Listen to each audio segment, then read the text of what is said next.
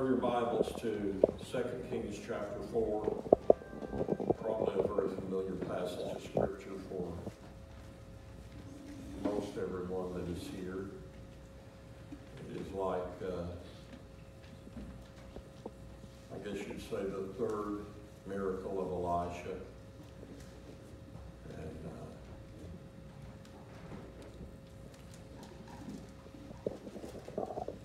you know, it amazes us when we read about how that God used the men of old. And it amazes us when we read the book of Acts and see how that God used men that were not so long ago, even though it seems like a long time for us. But it should not be so amazing that he would use us also. That's right, amen. And but sometimes I think it is, and I don't want to be misunderstood. It is amazing what God does all the time. Mm-hmm. But instead of being an occasional thing, with the Church of the Living God, miracles should be a normal thing. Amen. Right. Of course, God has a time and a season in which he operates and the things he does. And Irene's passing out some things tonight because we're going to do a little demonstration. And but if you have your place in chapter 4 of 2 Kings, we'll go ahead and read there. Give me a big healthy hallelujah. Hallelujah. Now there cried a certain woman of the wives of the sons of the prophets unto Elisha, saying, Thy servant my husband is dead. And thou knowest that thy servant did fear the Lord, and the creditor is come to take unto him my 2 sons to be bondmen. And Elisha said unto her, What shall I do for thee? Tell me, what hast thou in the house? And she said, Thy handmaid hath not anything in the house save a pot of oil. Then he said, Go borrow thee vessels abroad of thy neighbors, even empty vessels, borrow not a few.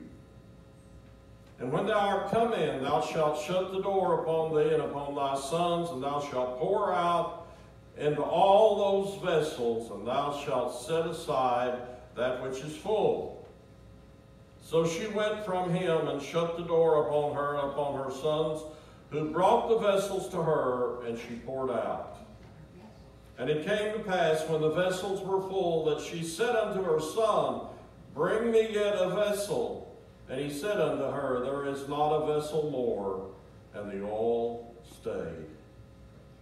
And she came and told the man of God, and he said, Go sell the oil, and pay thy debt, and live thou and thy children on the rest.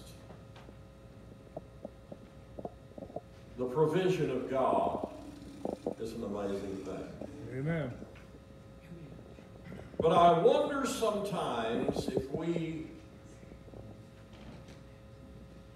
and I don't mean that we should be greedy, so please don't get the wrong idea of what I'm about to say. I wonder sometimes if we are satisfied with too little. If we decide that, okay, I can get by.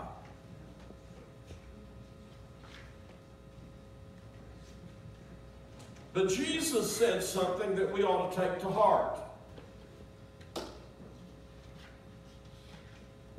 And this is usually said when people are preaching on tithes and giving. And that's not what my message is all about tonight. It is more blessed to give than to receive. Now, personally, I've been on both ends of that. I've been to the point that it was a great blessing to receive because I had a need. Yes. And let me tell you, it is much more joyful to be able to give when somebody else has a need. So Jesus knew exactly what he was talking about. It is good to be able to walk in a life of abundance. St. John 10:10, he said, "The thief cometh not but for to steal and to kill and destroy. But I am come that they might have life, and that they might have it more abundantly." Amen. Look at your neighbor and say, abundantly. Abundantly. Abundantly. Well, glory.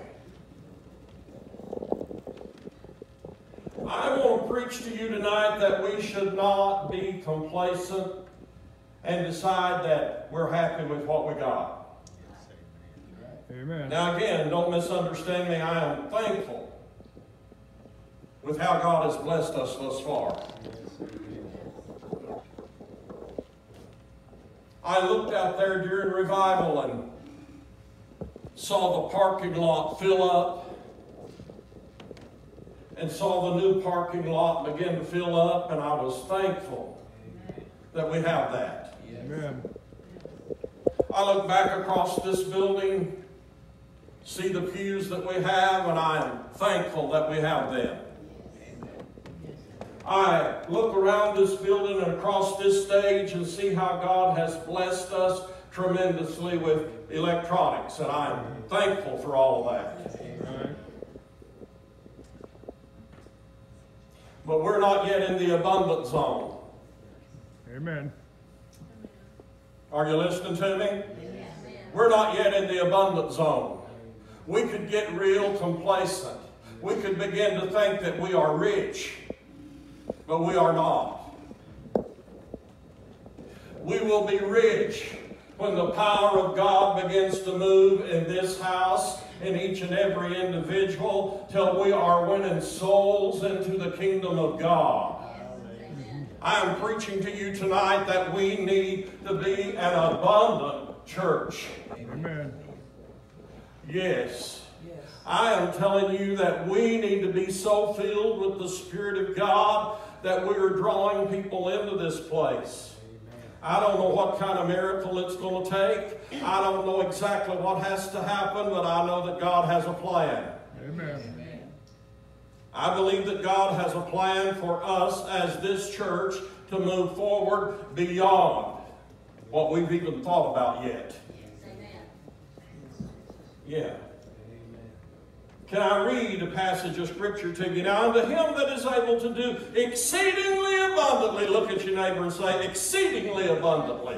Exceedingly abundant. Above all that we ask or think, according to the power that worketh in us. All right, talk to your neighbor tonight. Help me preach. That worketh in us. Worketh in us. Unto him be glory in the church by Christ Jesus throughout all ages, world without end. We have not arrived. Right. We're just still on the journey. Amen. And we need to be moving to a higher level. Right. To a higher level. Now you see, this poor woman, she cried unto the Lord. And the prophet, she cried unto the prophet, which was a cry unto the Lord because she knew him to be the man of God. Mm-hmm. And he told her, what you got? You know, sometimes we don't have an increase because we don't use what we have. That's right. Amen. Sometimes the reason we don't have more is we're not using what we got. Amen. We need to use what we've got to the fullest. Amen. And then expect more. Amen. Expect an abundance. Yes. Amen. Now I have to confess to you that I wonder sometimes if I have kind of missed the mark. I don't ever want to be arrogant. I don't ever want to be obnoxious. I don't ever want to be offensive. But I wonder sometimes, and And one of the reasons I'm like that is because I have seen in my family, especially my dad's side of the family,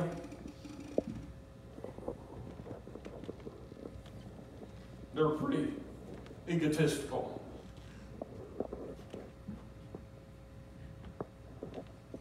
Always trying to climb above somebody else. And I've seen the fall that comes from pride. And so I have tried to put a defense out to not be prideful and not be arrogant. And to be humble. And I want to always be humble before God, but I tell you, all you got to do to be humble before God's just get in His presence. When you begin to see who He is and who you are, it's not a problem to be humble. Amen. When you begin to realize that every breath that you take is the gift from Him, and that the things that are given to you is not because you are deserving, but because He is giving and loving. That's right. It'll cause you to be humble. But at the same time, if we're not careful, we try to get into the mode that, well, you know, it's little old me, I can't do anything. Well, on my own, I can't. On my own, I can't. But I've decided that maybe, just maybe, if I'll just do my best, God will do the rest. And maybe God can use even little old me. If I am willing to say, okay, God, whatever it is you want.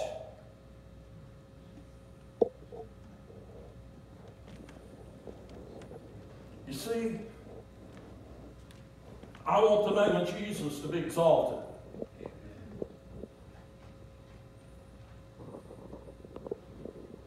And I want to be all I can be for the Lord. Now, I want you to think on this. You may want to even take this home and chew on it.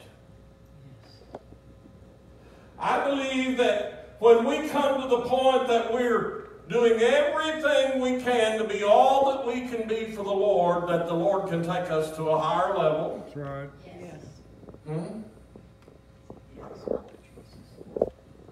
And He can put us in a plane to where we can be more effective. And to where we can do exceedingly abundantly above what we thought we could do, because He is with us. Because He is in us.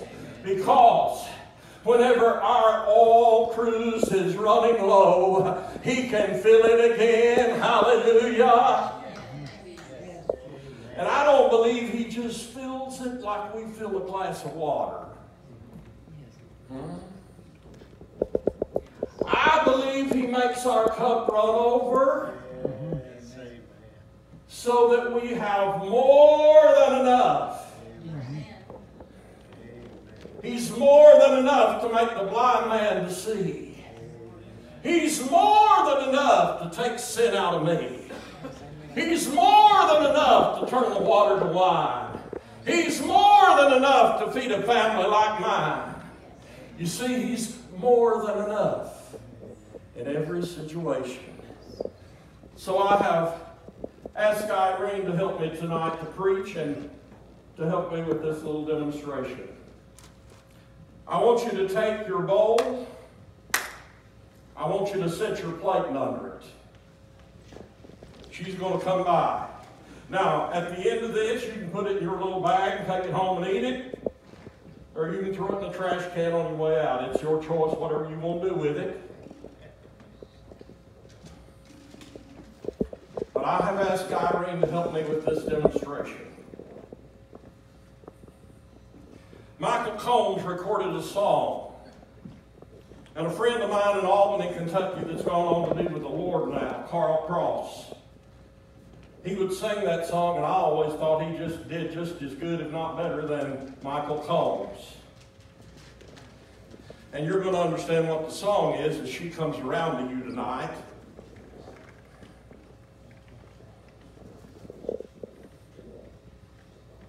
The psalmist said, "The Lord is my shepherd, I shall not want. He maketh me to lie down in green pastures. He leadeth me beside the still waters. He restoreth my soul. He leadeth me in the path of righteousness for his name's sake. Yea, though I walk through the valley of the shadow of death, I will fear no evil, for thou art with me.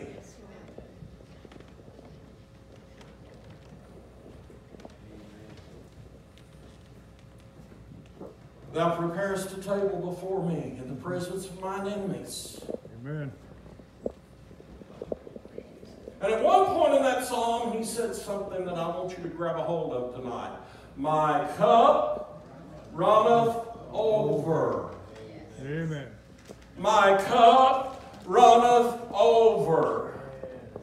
Why is my cup running over?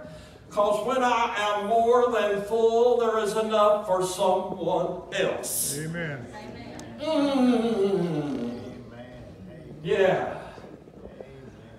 You know what I tell folks, and I did this demonstration here before about being filled with the Holy Ghost.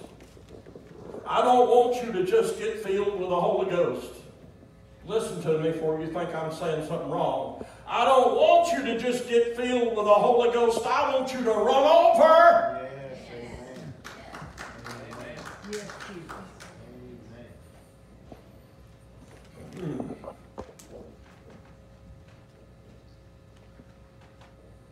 In Malachi 3 and 10, he said, bring ye all tithes into the storehouse, that there may be meat in mine house, and prove me herewith, saith the Lord of hosts, if I will not open the windows of heaven and pour you out a blessing, that there shall not be room enough to receive it.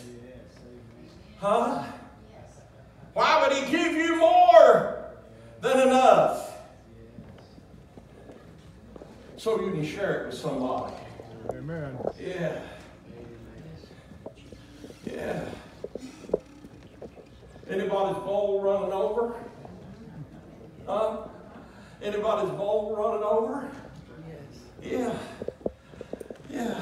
That's because you can share. Yeah. That's because you'll have extra to give. He does for us exceedingly abundantly above all that we can ask or think. I have decided that I have missed something, Brother Dale. I have decided that when I come to the point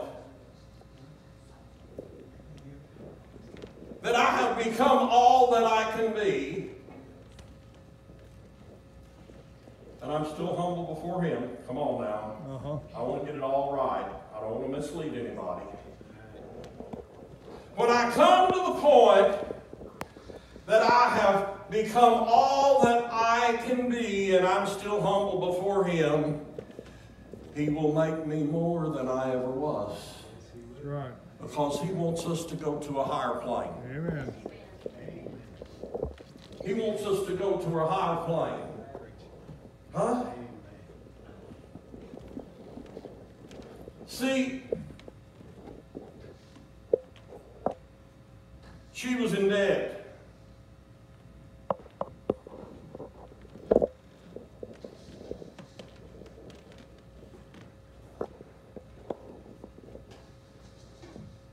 And the one she owed the debt to was going to take her sons as bondmen.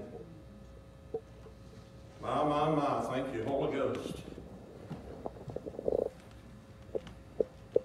There's some of us that maybe the devil is trying to steal our children and bind them.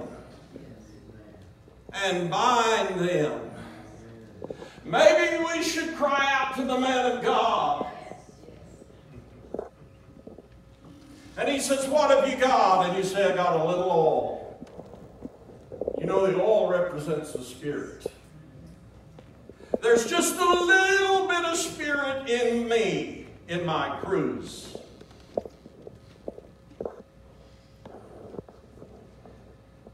And Elisha didn't say, now I'm just going to fill the cruise. He said, but go borrow vessels and borrow not a few. We plan on having a Back to Church Sunday program here shortly. And I want you to bring some vessels and not just a few. I don't want to see that 77 on that board anymore. I want it to be over 100. Amen. Oh, preacher, you're dreaming. That's all right. Just let me dream on. Amen. Hallelujah. Yes. Yes. I want us to borrow some vessels and not a few, and empty vessels. You know what an empty vessel is? It's those that does not have the Spirit of God yet. Amen. Are you following me tonight? I want you to borrow some vessels and borrow not a few. Yeah, go out into the highways and the hedges and compel them to come in. Yeah, no matter where they've been or what they've done, tell them to come in. There is going to be a feast in the house of the Lord. Compel them to come in.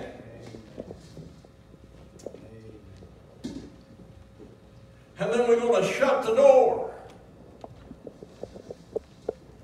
And God's going to fill the cruise. Amen. And then He's going to start filling vessels. Vessel after vessel, maybe one at a time. You know, sometimes we want to make a big splash.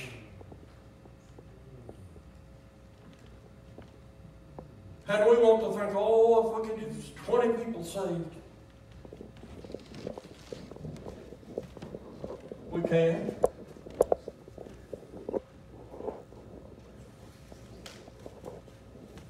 If each one of us gets one saved, we'd have over 20 people. Amen. I think there's 21 here tonight, isn't there?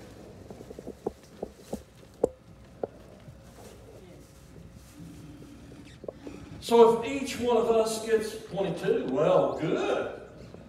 If each one of us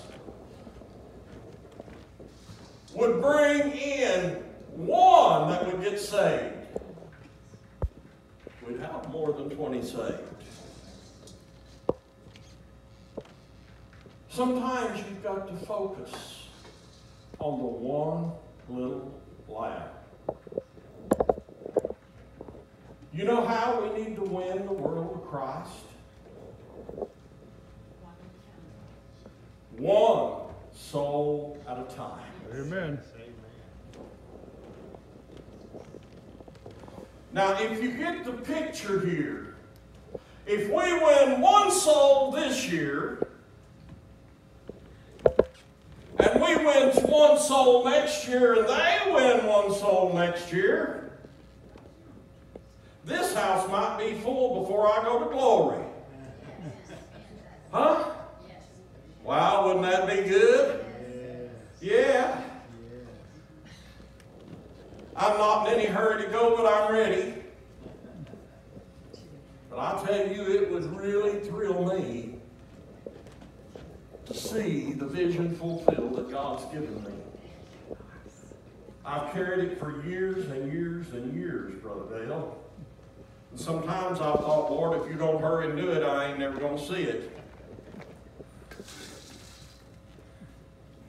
Can I share with you the dream that I had?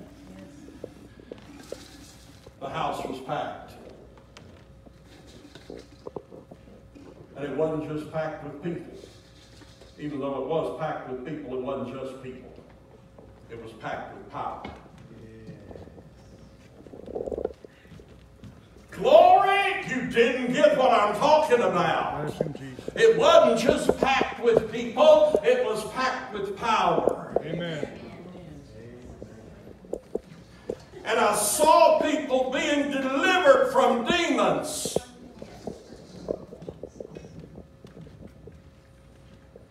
I saw God working miracles in His house.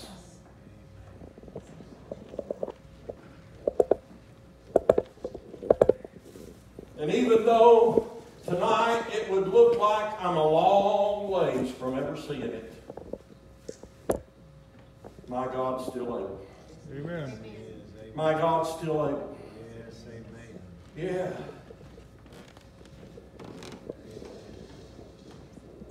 Now, I guess really we've come down to where the rubber meets the road tonight. Do you think maybe you might could grab a hold of this vision with me? Do you think maybe we might could get in one mind and one accord about this? You think maybe that we could actually believe God to do such a thing as this? Yeah, I know.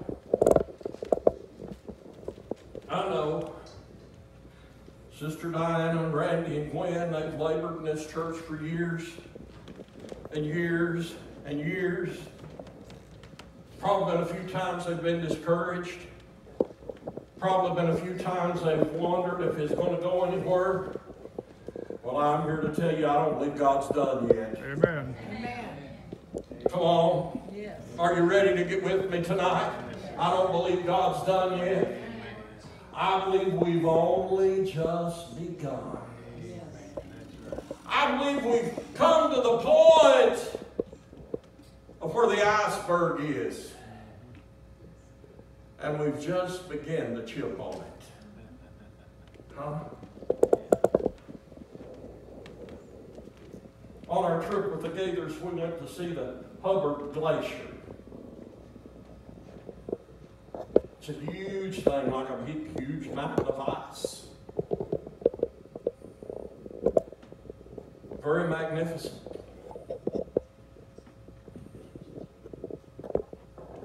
But the sun was shining that day. And the ship was a pretty good ways back from it. Probably for good reason. Because every once in a while, that sun was at work. And there'd be a great old big piece of that ice that'd fall off, and when it hit the water, it'd make a big splash, and it would sound like a gun going off. Because the iceberg was being chipped away. Yeah. And we need to take our ice picker, our sword, the Word of God, and begin to chip away the iceberg that we see in the world. Amen. God is wanting to make a difference. God wants to fill your cup till it runs over. Yeah. You started out with an empty bowl. Your bowl's full. Yeah, and your plate's almost full. Huh? Yeah. Yeah. You've got an abundance now. You got an abundance. Woo! Hallelujah! Bless him, Lord. You see, that precious mother that was concerned for her sons cried out to the man of God, and she filled every vessel in the house. Amen. Are you getting that? Remember, I told you I had a vision of a house that was packed with people, but it wasn't just packed with people. They were vessels full. It was packed with power. Yeah. Oh, preacher, you just dreaming well.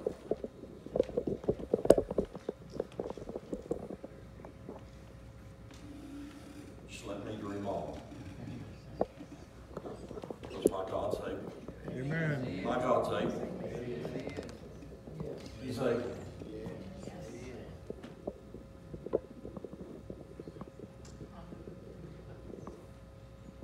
There's two things that the devil does to set a trap for us, majorly. There's other things, but two major things that he does. Because he knows how to get to our flesh. And let me tell you, don't get to thinking that you're above temptation, because all flesh is weak. That's right. The spirit is willing, but the flesh is weak. Number one, the devil will try to depress you. He comes with oppression. Life happens. Yeah, and while life's happening, he tries to make you think that it's because you've done something wrong. No, it's because sin entered into the world. And because of the prince of this world is trying to take captive everybody he can. And we need to be on guard. And he tries to oppress you. If that doesn't work, he tries to get you to get into self-exaltation. Oh, I'm the big man on campus. Look at me, I got it. You know why he does that? Because pride goeth before a fall, and a haughty spirit before destruction. When he tries to get you too big for your britches, he knows God's going to cut you down. Right. Amen. You see, I'll try to quit after a while.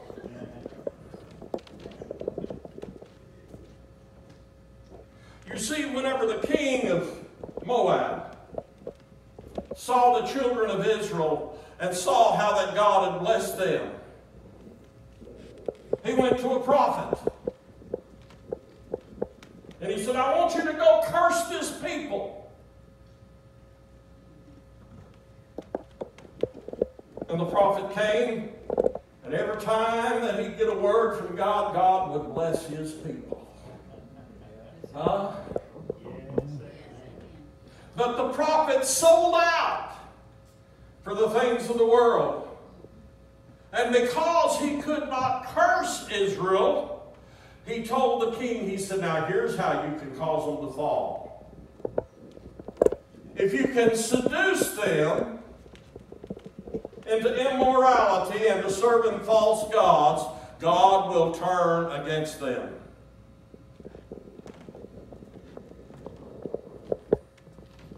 Balaam taught Balak. And that's what the devil does. He's teaching others how to come at you, how to get at your flesh, how to tempt you, how to bring you down. If he can get you entangled in the things of the world, he knows that the chastening hand of God will fall on you. And if you're not strong and deal with the chastening hand of God as a son, he can cause you to have destruction. That's right. Beware of the devil's devices. And remember that he came to steal, kill, and destroy. But Jesus said, I am come that they might have life, and that they might have it more abundantly. Amen. Did everybody's bowl run over? Glory! I like it. I like it when your cup runs over. Yeah. I like it when you have more than enough. Amen. And you learn that it is more blessed to give than to receive. Yeah. I'm here to tell you it is really a blessing to receive like we have received in this revival. And I pray that you have received more than a cupful. Yes. I pray that your cup has run over. And that you're going to use it unto the glory of God. Unto the glory of God. I didn't have a lot of notes tonight, so maybe I haven't preached too awful long.